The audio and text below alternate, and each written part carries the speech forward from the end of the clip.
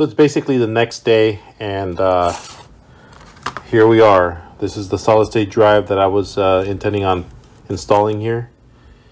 Don't know if this is the best one, probably not, but it'll serve the purposes for what I need it for. And you know, the great thing about PCs is that you can always decide to upgrade what you have. So I mean, this is not like the definitive drive that I'll have to use, but it'll serve me right now. So let's go ahead and get it installed.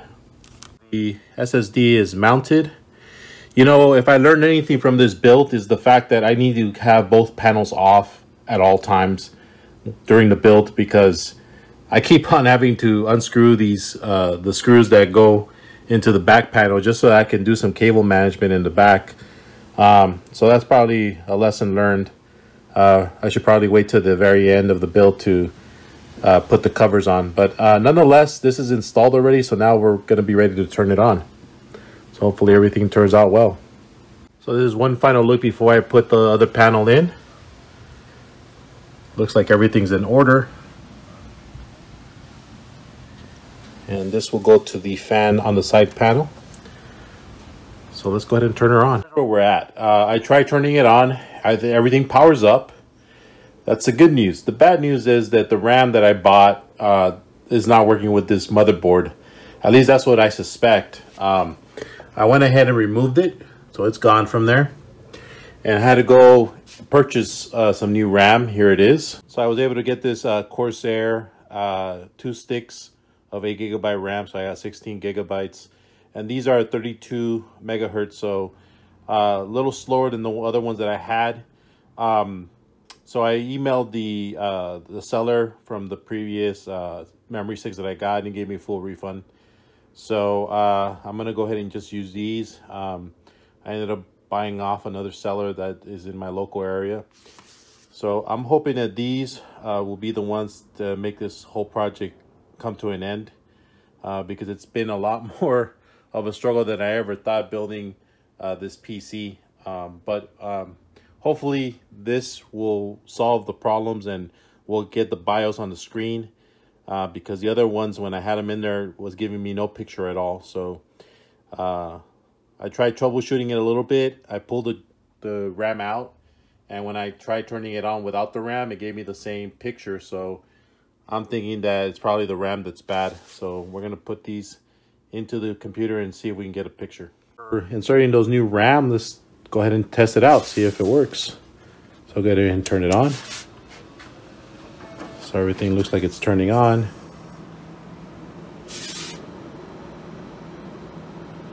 Okay. And still no picture. All right, so I went online and I did a little bit of research. As it turns out, I might have installed a CPU that on paper it's compatible, but with an upgrade to the BIOS on the motherboard. And in order for me to do that, I would have to get a 6th generation Intel processor into the socket and install everything, and then go ahead and get the BIOS update and update the motherboard, and then I would be able to install a 7th generation Intel processor. So that's going to be kind of a hiccup on this project, and I will have to find a 6th generation Intel processor in order for me to get this working. So the build is pretty much done, but now we're going to have to troubleshoot this motherboard and see if by installing an Intel processor from the 6th generation in there, we'll get it working. I'm hoping that I can do that and then everything will work, because I really like this motherboard, and you know, I like the lights in the back, and it makes very easy accessibility for adding cables or removing cables. I feel like everything else is coming along great. I mean, this setup looks really great. I can't wait to get the other interface that I want to add here, so for my card readers and stuff like that. But aesthetically, I'm very satisfied with the setup. I just got the new fans in today, so I got my dual fan here, my dual fans here, Just kind of give you a view of the inside. So we're getting excellent ventilation here. And my CPU fan is spinning. So everything is functioning as it should be functioning, but I will have to do something about that CPU. So I'm looking online to see if I can get like a cheap 6th generation Intel processor and install it on this computer, and then we will be able to install a program. We'll be able to update the BIOS. So till then, I guess this project is going to be on hold, and it'll be a part 2. But worst case scenario is that this board doesn't work at all, which I don't think that would be the case, because if it didn't work at all, it probably wouldn't even power up. You know, you see, for example, you got that LED light, and it's saying that the CPU is at 62 degrees Fahrenheit. So, I mean, I think this thing is working fine. I think if there was a problem, we probably would have seen an error message right there, but I don't see one. So I think it's just having to update this board so that it'll take the newer processor. So the that interface dashboard for the SD cards in the mail, and I'm just gonna, so pretty basic. I mean, it's not a super heavyweight, so I don't think it's the best quality, but I mean, it's pretty solid. It comes with these screws, and I don't know exactly what these stickers are for, but I'm gonna go ahead and just open it, take them out of the bag. This is a bag protects against static electricity, so that's nice. Okay. So I got all these cables to connect.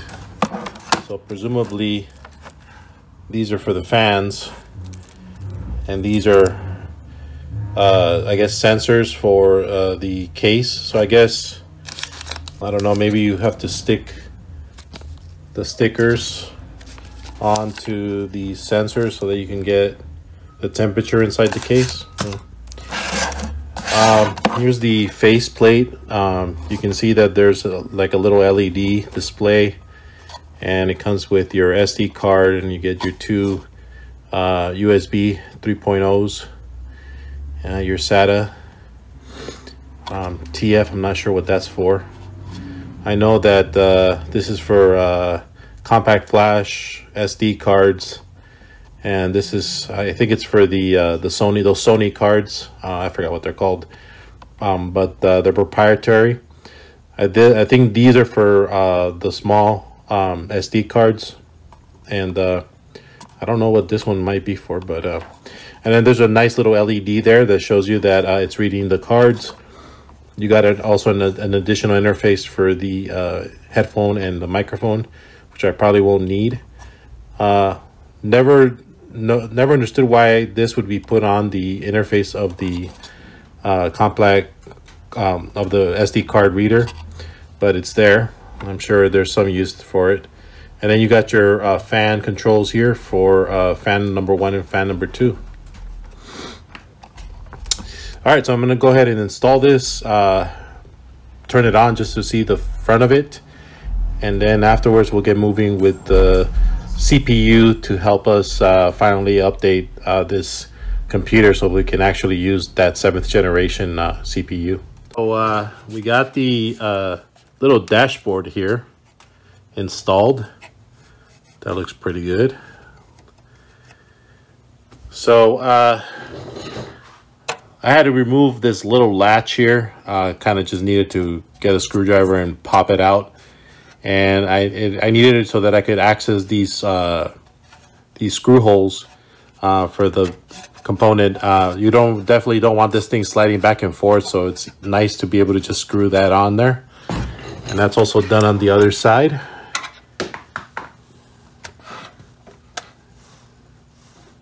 It's right there, so that's on the other side. So this one is actually looking nice so far. I did have to remove the DVD writer, but I'm gonna go ahead and just put it right back on, and we'll be able to get a good look at the front. So here is the final assembly. I got everything plugged in pretty much. The only bad news about this is that I was not able to plug in the extra headphone and microphone jack, which is really okay. I mean, I think it's kind of redundant being that the case already has microphone and headphone jack, a microphone and a headphone jack. So I think it's kind of redundant to have this one as well. I mean, although it would have been nice, but I think these right here are easier to reach. This USB 3.0 USB drive has been decommissioned because this one has two, so I had to unplug this one in order to get these two to work.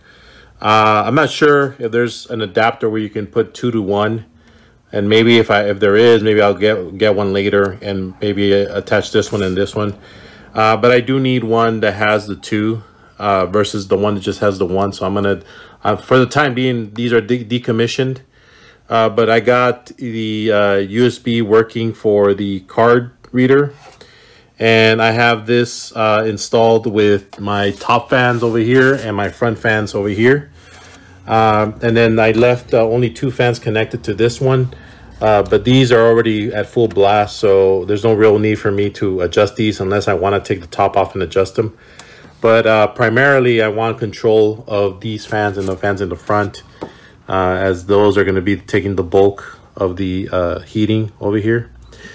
And then the side fans will continue to be controlled by this guy right here as well. All right, let's go ahead and assemble it and turn it on, see how well it works. Installed the thermometer sensors here. I don't know how well that's going to work. I figured that this will probably be the hottest part in the computer, being that this is the only place that you're not getting any cooling.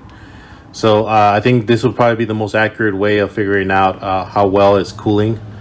So I put some painter's tape on there, which should do the trick.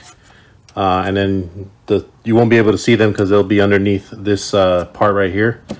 So and these are shielded off with Capcom tape, so I'm not worried about it causing any shorts.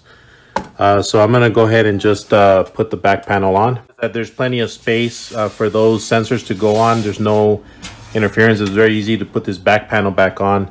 So I think we're ready to turn it on. It's back assembled. Let's go ahead and turn it on, see what it looks like. Wow, look at that. That looks amazing. Love that display. Look at that. You definitely can adjust, make it run a little slower.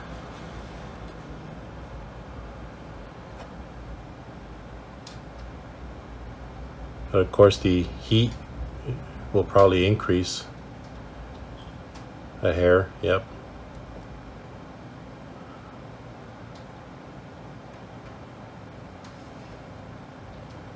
So that brought it down all the way to 500 RPMs. Let's go ahead and boost that right back up.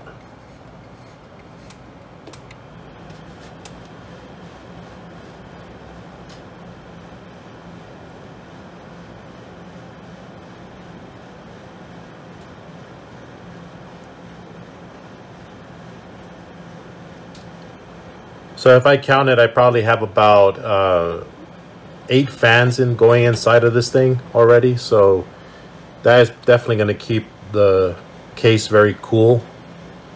And hopefully once I get this CPU installed, we'll be actually able to see this thing in action, which I look forward to.